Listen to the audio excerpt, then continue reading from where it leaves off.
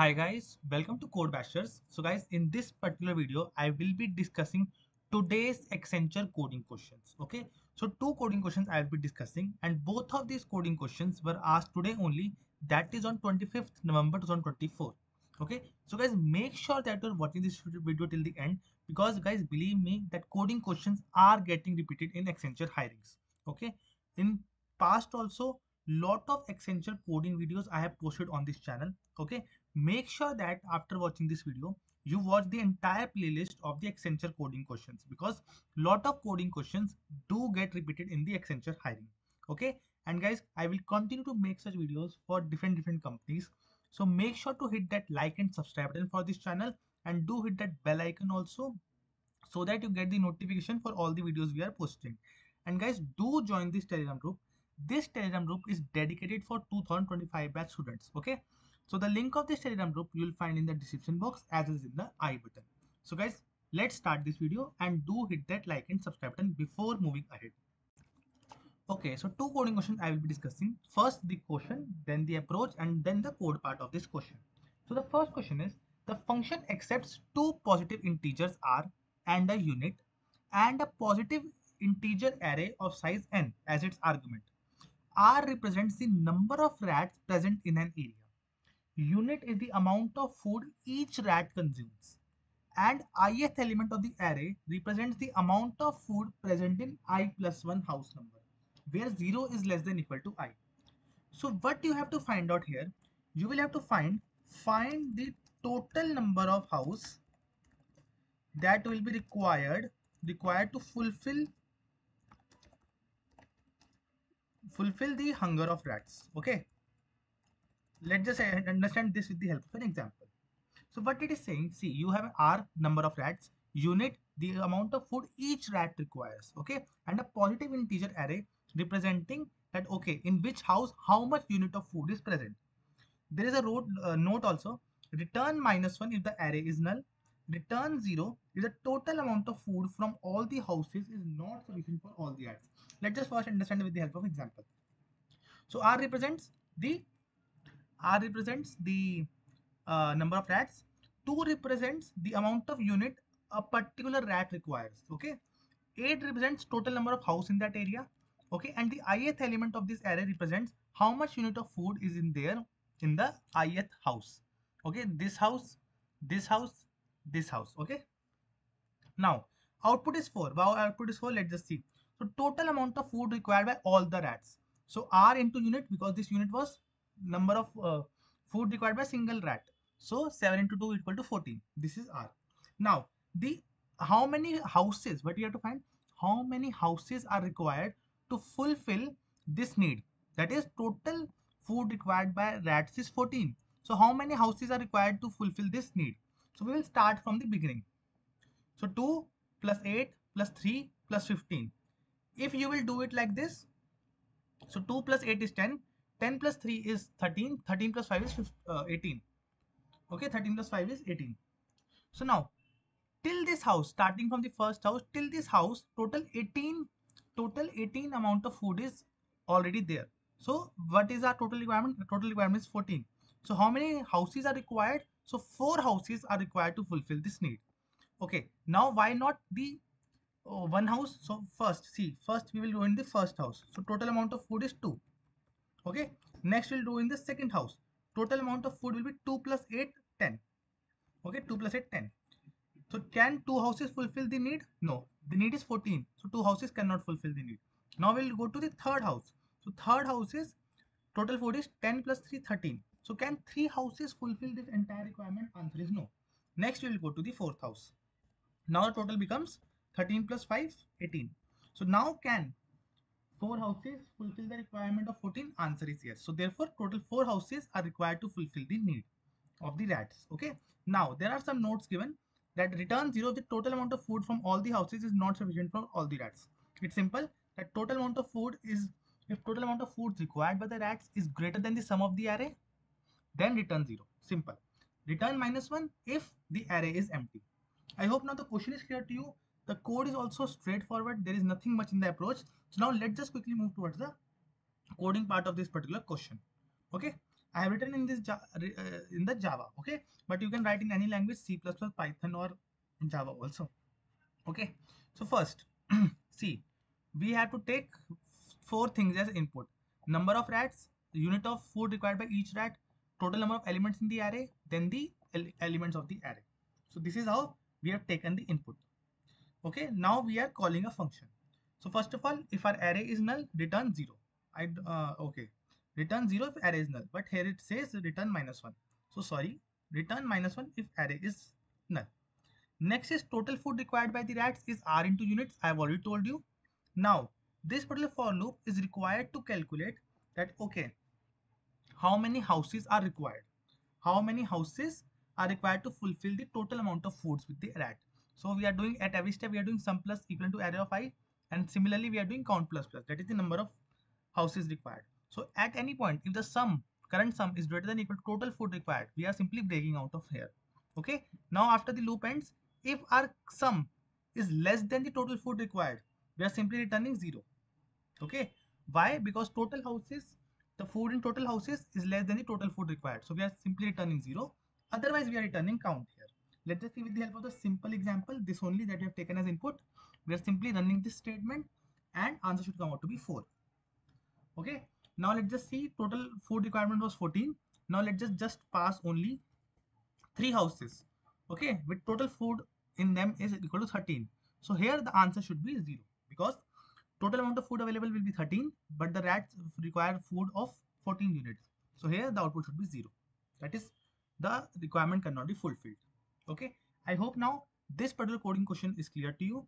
If it is still not clear to you, it has been repeated from in past also. So make sure to watch this video till here again. Now let's just quickly move towards the second question of this video. Okay.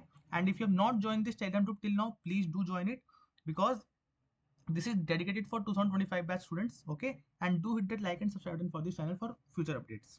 So guys, now let's move towards the second question.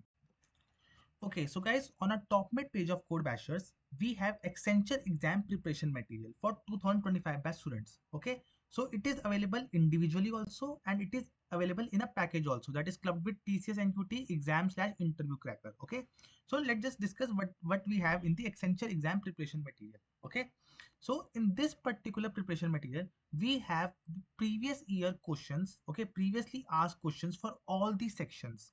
If you will see here, you will find total 7 sections that are coming in Accenture, whether it is English ability, critical reasoning and abstract reasoning, common application in MS Office, pseudo codes, network security and cloud, coding questions which are previously asked in Accenture.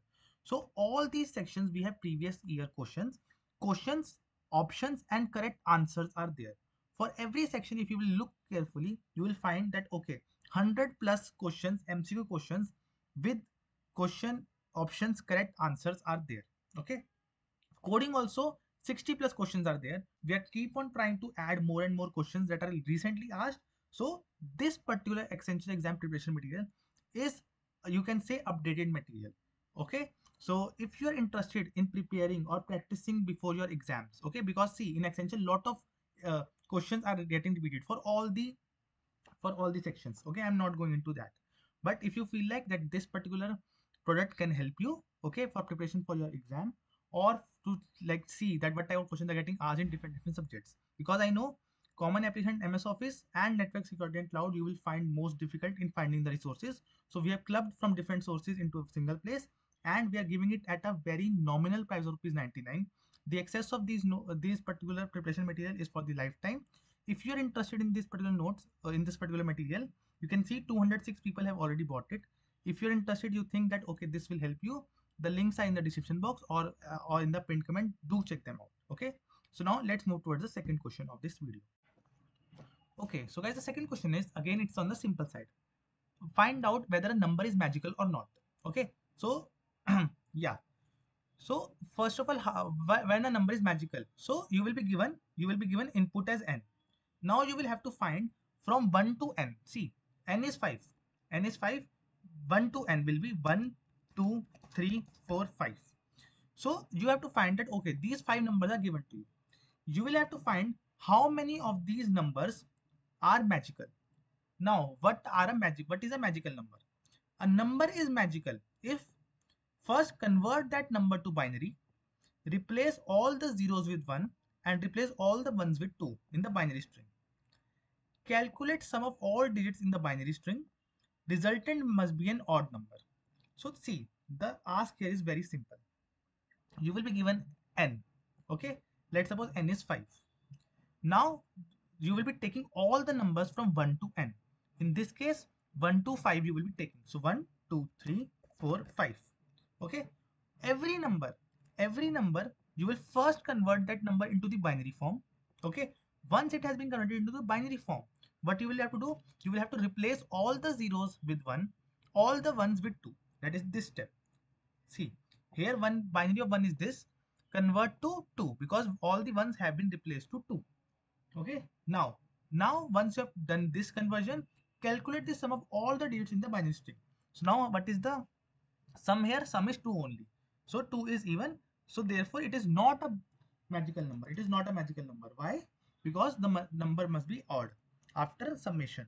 So it is not a magical number. Next is 2. Binary of 2 is 1 0. Convert to 2 1 after above transformation. Sum is 3. 2 plus 1 is 3. So this is odd. So this is the magical number. So this is magical number. Yes. Similarly goes for the 3, 4 and 5. Just convert to binary form. Do the conversions 0 to 1, 1 to 2. Okay. Then add all the digits here. 2 plus 2, 4. Okay. Then it is, if it is coming out to be even, it is not a magical number. If it is coming out to be odd, then it is a magical number. This is not a magical number. This is not a magical number. This is a magical number. So how many from 1 to and how many magical numbers we had? We had 2 only. So therefore the output is 2. It is that simple. I hope now this question has also been repeated. So it is very straightforward. It's very easy. Okay. So now I hope the question is clear to you. Now let's just quickly move towards the coding part of this question. We will do step by step. So what we are doing here, int count equal to 0, that it will store how many magical numbers are there. We are iterating from I equal to 1 till I less than equal to n. Okay. Now this is the entire logic that I have just described you, that first convert to the binary, then if the current number is 0, convert it into 1. If the current number is 1, convert it into 2. And alongside, just keep on adding into the sum variable. Okay, just keep on adding into the sum variable. And after that, if you will find that, okay, this is the, if it is the odd number, we are doing count plus plus, that is magical number plus plus. And in the end, we are simply returning count.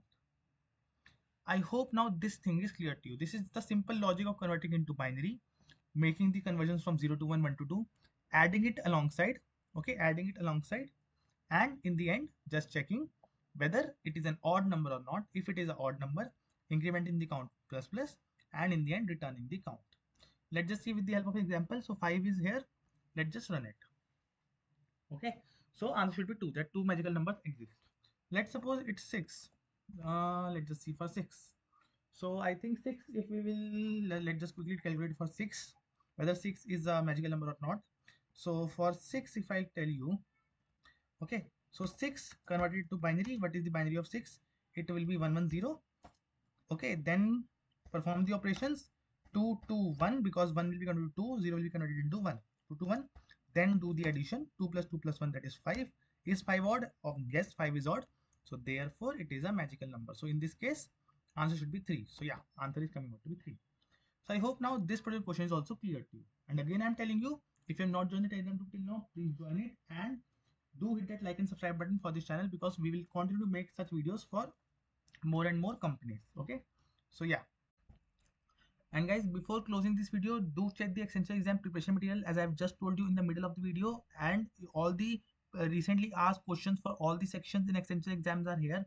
Lot of questions do get repeated in Accenture, so this particular material can be your one-way solution for your preparation. Okay, so we have clubbed from different resources and placed here. So if you're interested in buying this particular material, the links are in the description box as well as in the I button and the pinned comment, and it is at a very nominal price of rupees 99. Do check them out.